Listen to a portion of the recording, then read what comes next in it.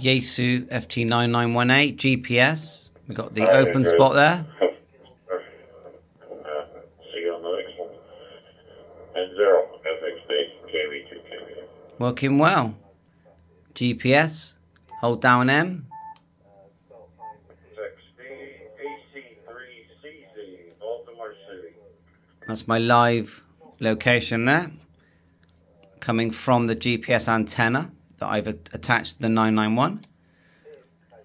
M0 FXB on channel.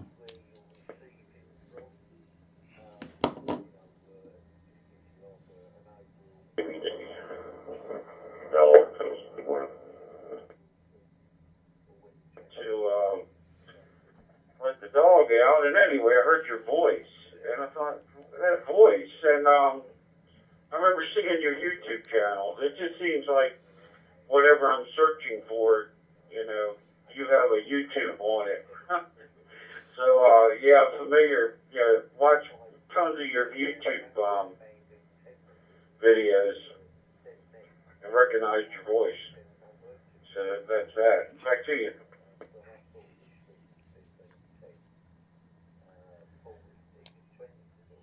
AC3 Charlie Zulu. Yeah, it is a bit like that. I'm always tinkering with different types of radios, and so it's ended up being literally about 10,000 videos of me just tinkering in the shack here. And I'm not really teaching, actually. I'm more learning how to use them, and then I think, oh, hit the record button, and that's what you're seeing. So nice to meet you. And in the UK here, it's about 9:30 AM. Over to you on a 991 and an open spot 2.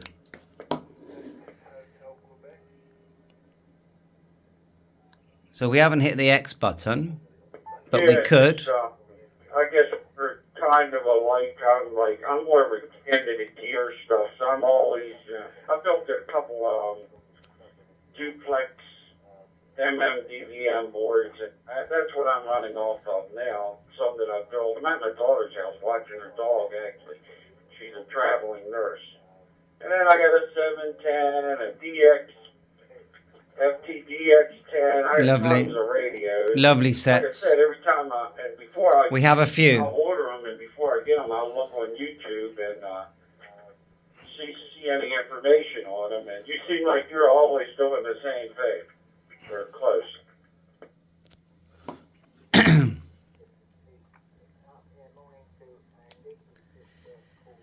Yeah, Roger, I think if to really enjoy this hobby, you've just got to get the radios you like. And the radios you've just listed are excellent, aren't they?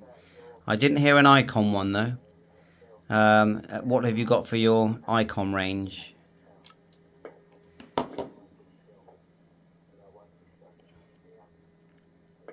Oh my, I've been in the ham radio a couple times, years and years ago, and all the tube equipment, and then the radio that I kept was an Icon 751. GPS? That's at my house, in my basement. And I have the 9700, a couple 7300, the 705, a 5100, a 4100, yeah, I have a ton of Icons. I just got I think another YouTube video I've seen of yours was the 52A when that came out. So I have that. Yeah, I have lovely set. All the lower end, I guess, radios. It's like a ham radio shop. Higher end stuff, when it starts getting over a couple thousand dollars, I usually stay in the low end of things. I'm not a contester, so that's all I need. Back to you.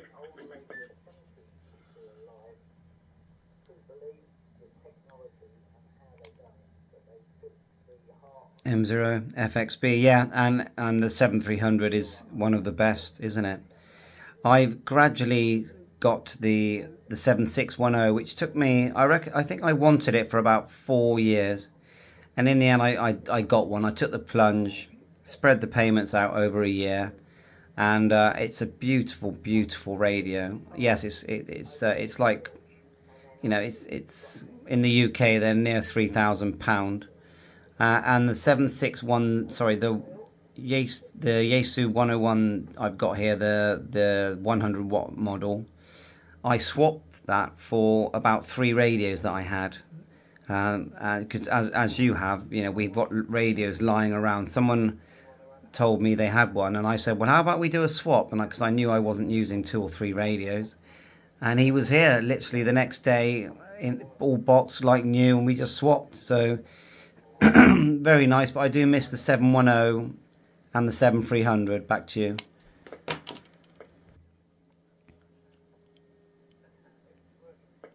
Yeah, I forgot that one. I had the well, the 991A, which the all being all mode, and then I had the 7100 all being all mode.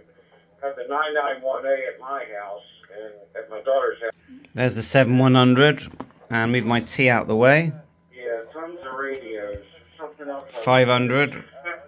It is fun, but yeah. And you go, like I said, I'm a gear geek, I guess, much like you, but never got into YouTube videos, so I don't have the patience for it.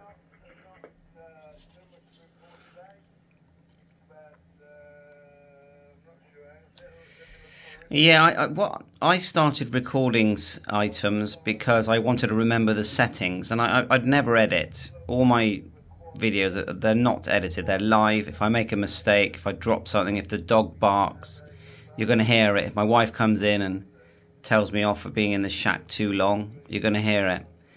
But one thing I do know is that when I had too many radios, my hobby got a lot better. And you know, I used to be very sensible. I had 2 or 3 radios, and always careful with the money. And but thing is, I found that my hobby got quite boring, because once I was learning all the different settings, then it became great fun. It sounds like the setup you've got there, you could make some really interesting videos, and I think you'd be surprised. Grab your phone, put record on, put it on in a stand, and don't try and teach. Literally just go, you know, just talk about what you're doing. That to me, that's the most interesting video, is someone just playing radio, doing what they do every day, but you know, it's on camera, and you'd be surprised how people really enjoy that kind of content. But the new one I've done with the 991A, which you might find interesting, is I've added a GPS antenna to it, and it's working live. But what I didn't realise was your HT, your FT1235 will actually act as a GPS antenna for your YAESU 991. And I didn't know that, and all you do is buy a cable called a CT169 that plugs in the back of the 991A. So that's a very cool little function. Probably don't need to do it because we've got fixed location, but it's great fun. Back to you. So yeah, nice little chat there. My motivation for things is like the 71. I caught that on sale. I usually buy everything when it's on sale, and I'm like, oh, I better get one. And I bought it for D-Star. But since then, I've got so many D-Star radios, I mean, that's not a problem. But I figured if I was going to get D-Star, I'd get the 7100 and have everything else to go with it. That's 7 what I was going to D74. say is my radio, I think that I want to buy, and I should have bought it last year when it was down to $2,800, is the YAESU FT991A. I won't get the 200-watt model. I don't have much interest in that. But we have that. I'll probably buy a 101. Beautiful radio. Not on at the moment.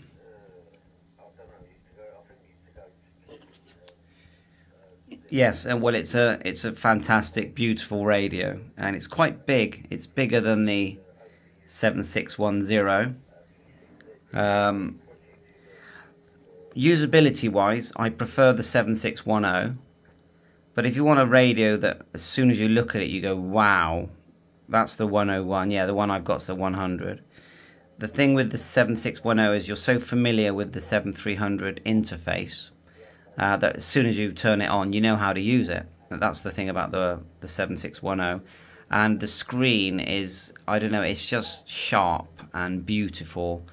Although the 101 has a very, very nice screen, the 7610 just beats it slightly. So my answer was to have them both.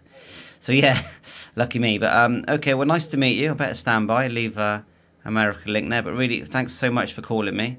Back to you for a final, and then we'll stand by. M0FXB Hamtech.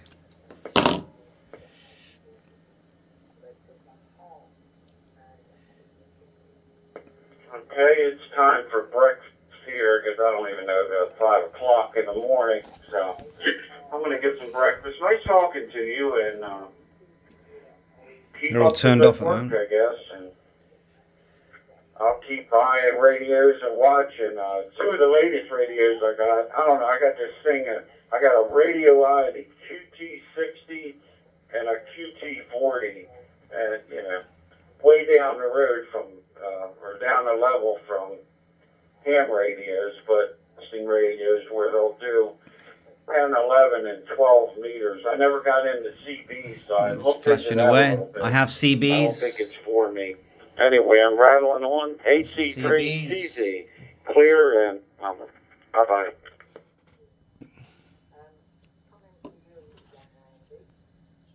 A little bit off frequency there, look. Yeah, you take care. Oh, why have I now got shift? Let me just sort that out. 7-3. Bye for now.